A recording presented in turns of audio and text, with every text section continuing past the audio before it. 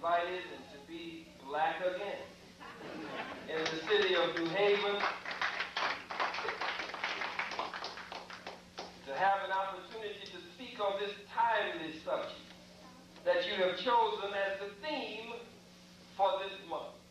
I understand it's going to be Revolution 101, 102, and 103.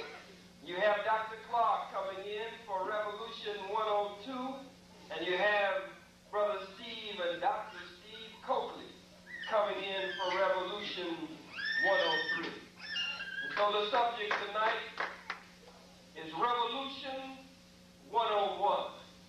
Kill or be killed. What a subject. My son and I were all the way out west. He had to come from Las Vegas and we weren't playing that stuff.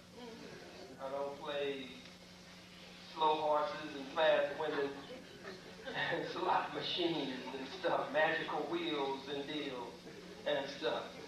No, it was business for the revolution. Come in from Vegas and meet me in Los Angeles, and then from Los Angeles we connected.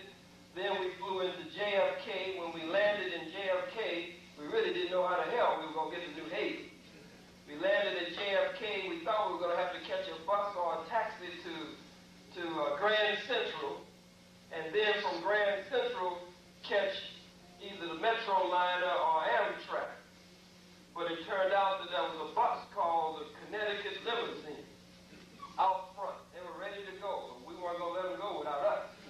So we just bum rushed the bus, took over the bus, insisted that they not leave until we got all our bags and jumped on that bus.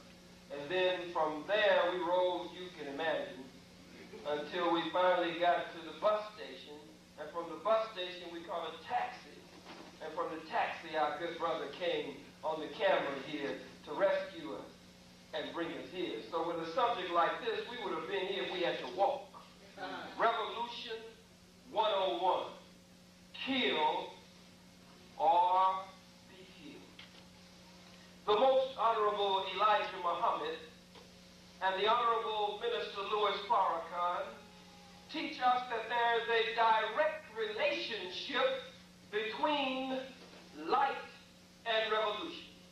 That there is a direct relationship, so teach Elijah and Farrakhan, between light and revolution. There can be no revolution unless there is light. Light is the basis for revolution. Light is indeed the basis for movement. No light, no movement. It is the light in the universe, the magnificent and marvelous rays of the sun that reach out through the darkness of space and touch the close planet Mercury to the sun, and reach out through the darkness of space and touch the most distant planet from the sun, Pluto, 4,600,000,000 miles. But it's the rays of the sun that strike those planets at their imaginary equator and cause them to spin and bow and move and rotate, traveling Earth at the terrific speed of 1,037 1/3 miles per hour. But no light, no movement. No light, no revolving. No light, no revolution. We can have no revolution unless we have knowledge, wisdom, and understanding. Supreme knowledge, wisdom, and understanding. It must be a knowledge, wisdom, and understanding that is supreme to the knowledge, wisdom, and understanding of the peckerwood, of the cracker, of the hunky, of the white man, of the devil. If you didn't want me to call him all those names, you shouldn't invite me. And anytime you invite me, I'm going to seize the opportunity to use this and to use the power that God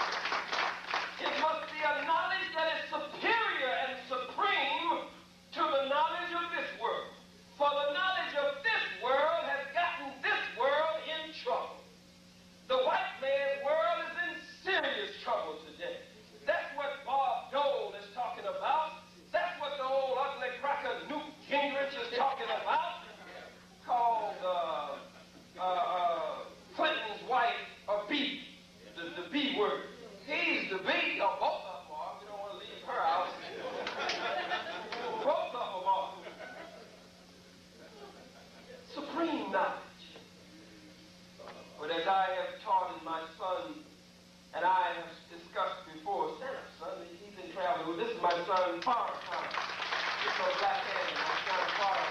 They're rolling with me. Come on out here, man. We have to change out in the parking lot.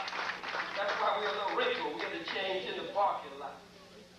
As I say to him, and as he has heard me say, it can't be any kind of light to cause movement. Just any kind of light won't cause a revolution. Can't be a flashlight. It can't be a matchlight. It can't be a cigarette lighter light. It can't be a joint light. Fire on one end and a pool on the other end.